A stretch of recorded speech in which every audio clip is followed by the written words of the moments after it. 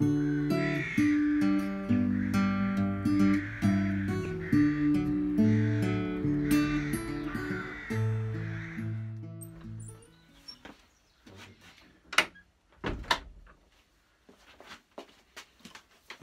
and welcome to the shed. So today I'm going to be restoring another plane. I think in the last video I showed you this thing here. I've actually already started stripping it down. This is a Bailey's No. 4, really good quality plane. I looked it up on a website yesterday. Excuse me. I looked it up on a website last night that sort of lists how you find out how old it is, and it's actually 1907 to 1909. That's old. That thing has seen 2 world wars and lived through the 60s. So yeah, I think it's definitely worth giving it a go. It's pretty ropey, it's quite rusty, but I think the rust is quite new, not old. I reckon it's probably sat in somebody's shed and then, I don't know, gone rusty in the last 20 years or so. So we're going to give that a go. First stage, and this video is to find out whether this stuff works. So this is Hammerite rust remover. This is a gel that you can just sort of paste on. I've not used it before. I struggled with the last plane to get the rust out. Obviously if there's some pitting, I'm going to have to leave that. I don't think I'll be able to get that flat. So we're going to give that a go. I'm not sponsored by Hammerite, but I use their products all the time, so come on guys, send me some stuff and I'll try it. Cheers. Okay, so first thing, strip the plane down, which is almost done. As I say, it's in a bit of a state. You know, I've got a split in the handle, both handles. The one I just dropped is also split. This is why I dropped it. So that's going to be a bit of a tricky one, that. I've got to try and find a way of gluing that successfully. Yeah, so first stage, and the first part of this video is to find out whether that rust remover actually works. So it's going to be a short video, put all the bits in the rust remover, leave it for 24 hours or however long you're supposed to leave it, 20 minutes, repeat the process. Oh, there you go. All right, so quicker than I thought. So we'll do that in this video, and then if that works, we'll go on to restoring it properly. So as usual, you've got to guess how much I paid for it. Hitchin market. Found it in a sort of box at the back. How much did I pay? Guess below, and if you get it right, you've got to get it exactly right, I'll give you a shout out. You're allowed 2 guesses. Okay, cool. Let's crack on. Okay, get the old rubber gloves on. So it does say remove excess rust with a wire brush, but you know, I'm not going to do that. This stuff's supposed to remove rust. Let's see if it works. I have brushed all the dirt off it though.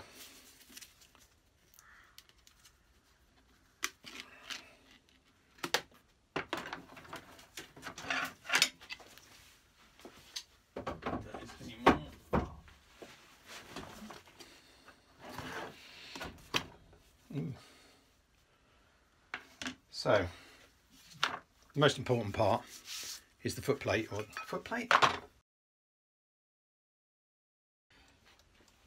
That's the first 20 minutes done. There's a bit of something moving. I'm not expecting it to happen instantly, so I'm going to leave that like it is. I've got to pop out for an hour, so that'd be good. Give it a good old soaking. Something weird happening on this side as well.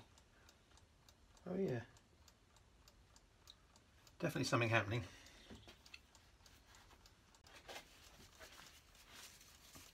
So it's had a few hours. Still looks like there's some stuff on there. Seems to be like something more than rust. But let's have a look, see what we've got. I'll have to wash these bits as well, obviously. So, where's my little brush?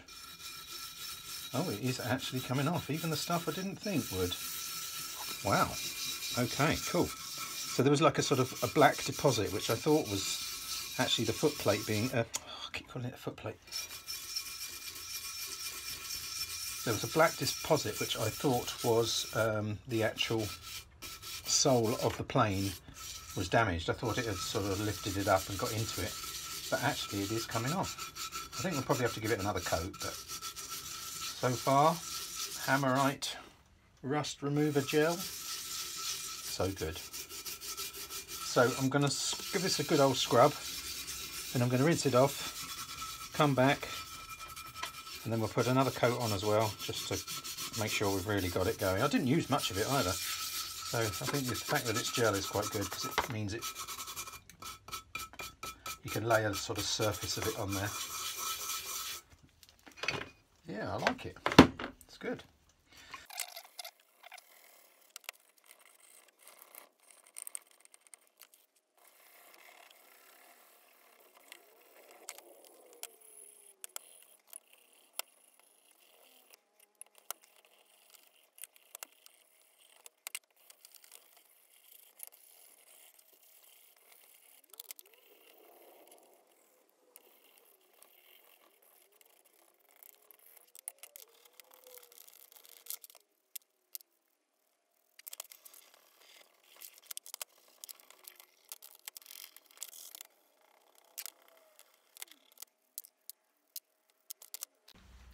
Okay, so that's the second proper coat put on there.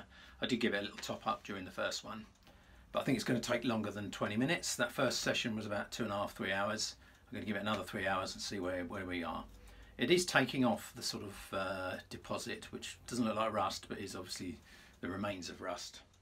So hopefully with a bit of time and a bit of wire brushing, we can get most of that off, and then that'll save us some elbow grease. Okay, back to you in a few hours. So I let that soak overnight, and this is the next day. I've cleaned all the parts off. It did a pretty good job, but we're just going to give it one more coat, leave it a few more hours, and then that'll be as far as we go.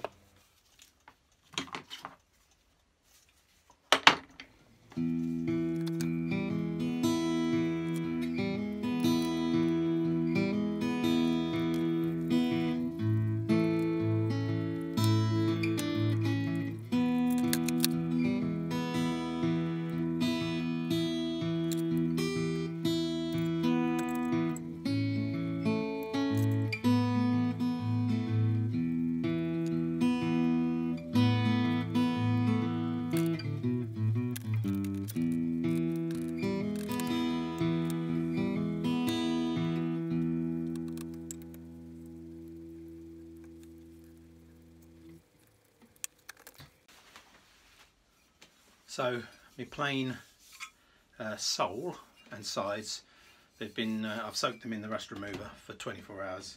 It's good stuff. It does work, but it takes a bit of time. I don't know if you can see, there's still some pitting there which I'm going to attempt to get out, but the bottom itself is actually not too bad. Luckily it hasn't been ground or messed about with. Also noticed, I don't know if you can see that, that'll focus. It's got the man's name on it, or some man's name on it. E. Stevens.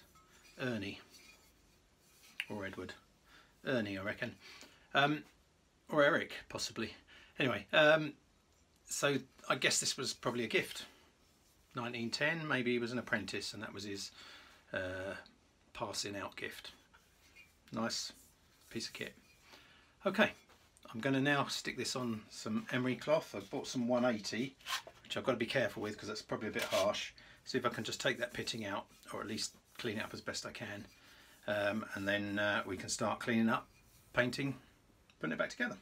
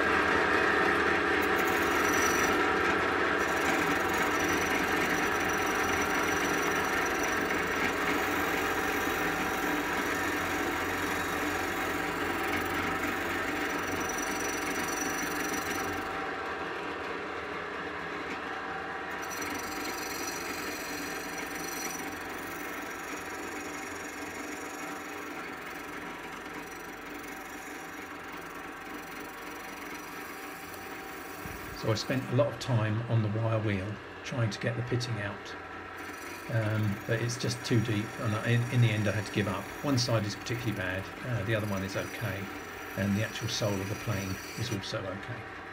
So I spent a lot of time just using the wire wheel, trying to get as much of the dirt and paint and everything I could off, and yeah, it was pretty successful really, but it does take a long time.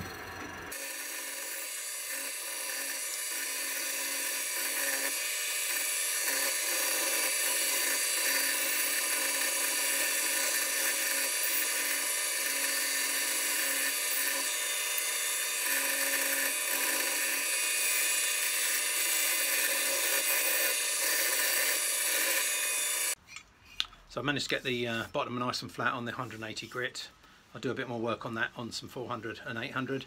This side, not so pretty. It's actually got some damage to the metal. It's not even rust anymore, it's just damaged the metal, eaten it away. And this side, which is the side luckily with the engraving, I really hope you can see that. Don't know how close I can get. So Eric will be proud that his thing is still going, even though Eric is probably long dead. Okay. Brilliant. So I'll finish cleaning it up off camera, and then I will paint it. It's going to be green, of course. So I've spent some time working on the plain body. I really have worked hard to get that as clean as possible. It's got a few problems. I mean, the metal is pitted here. I noticed also it's got a little chunk missing there. Didn't spot that at first, and one of the sides is a bit dodgy. So we're going to reveal that in a moment.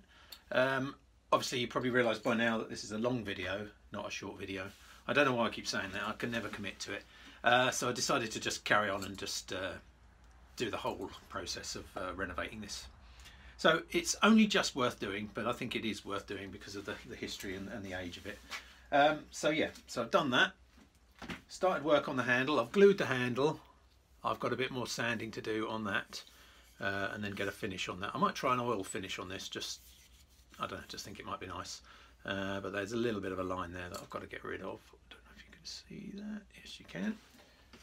And the knob I haven't started on, although I have glued it.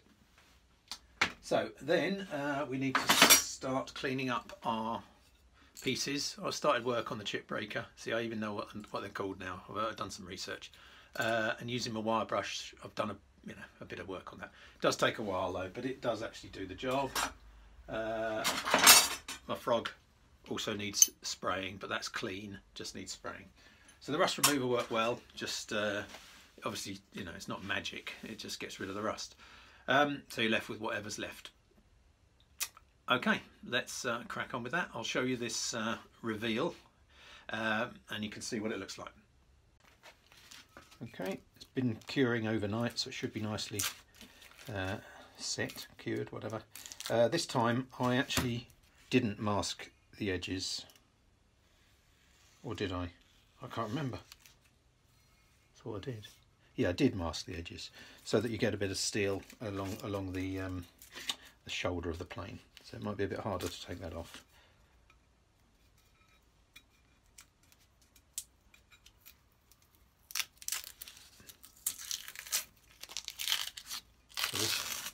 This is the side that isn't particularly good.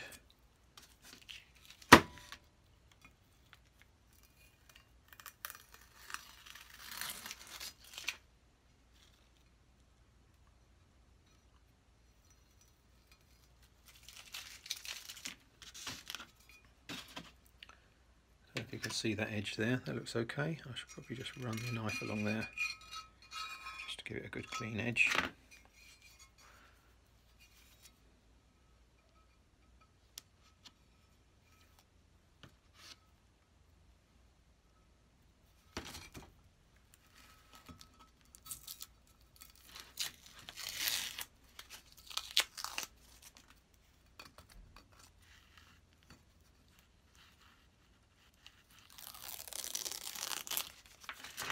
Oh, the other thing I forgot to say is that I realised that the guy who owned the plane's name was F. Stevens. Again, not sure. It's hard. There, you can see it there. I thought it was E, but as I cleaned it, I realised it was an F. So Frank or Fred I reckon is probably most likely. Wonder what happened to him. I think that's the main reason I think it's worth saving, because, you know, it kind of makes it personal. Even though I obviously don't know him or know who he is.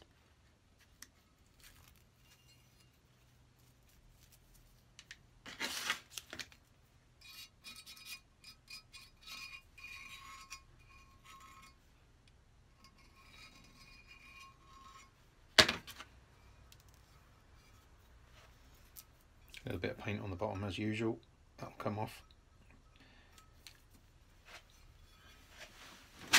Oh, fuck.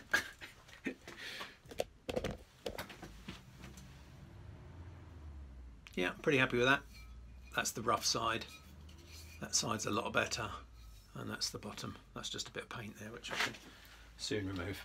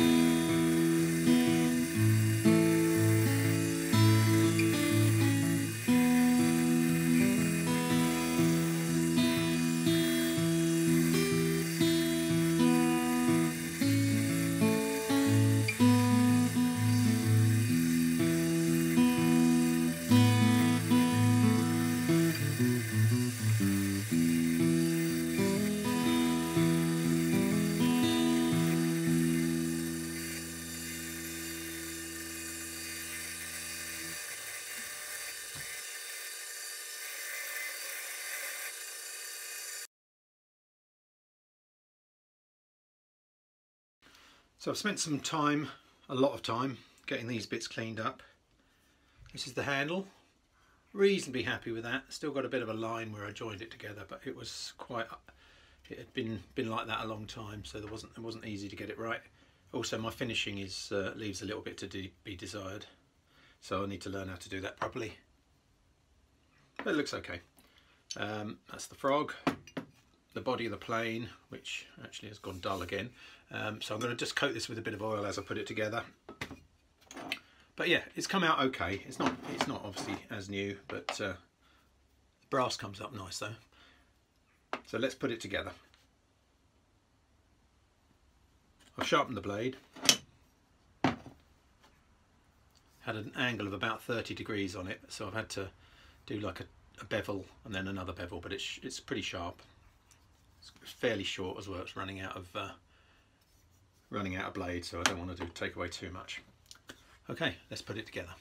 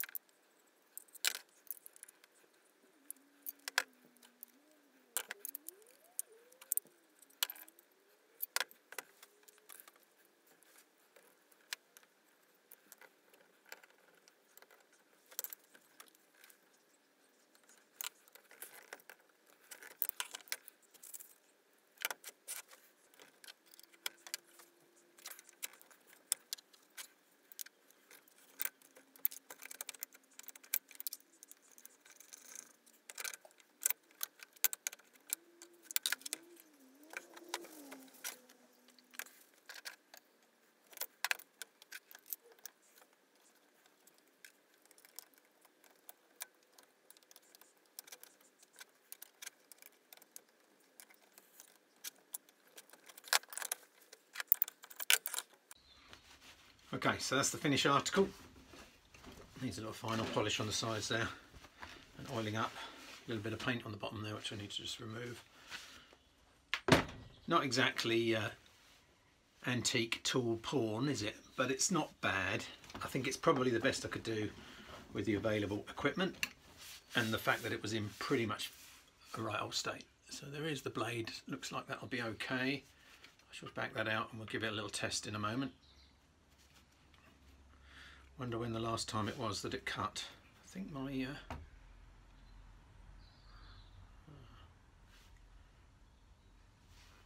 looks like there's not a lot of gap there. Not sure if that just needs adjusting. Okay, let's set up a bit of wood and give it a go. So there she is. As usual, I've got a few things the wrong way around. I probably should write down the order. I keep waiting to put the handles on at the end and they should go on first, which feels wrong but is right. Okay.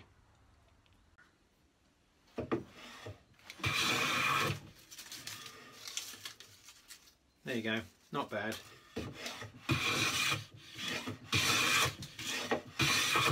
I don't think the blade's sharp enough, so we'll sharpen that, but I think that is a usable tool. I'm quite happy with that. Thank you, Fred.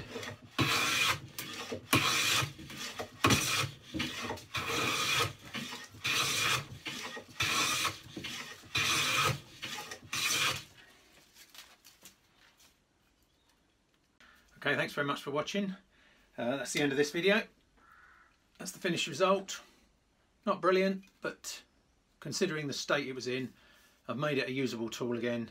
It needs a bit of further sharpening, so I'll give it a bit more of a sharpen before I give it to my son for Christmas. And that's it. That's the end of the video. Thanks very much for watching. Don't forget to like and subscribe. Let me know if you like these tool videos or you want me to go fishing, which I will be doing probably later this week. Yeah, that's it. Thanks very much for watching. See you soon.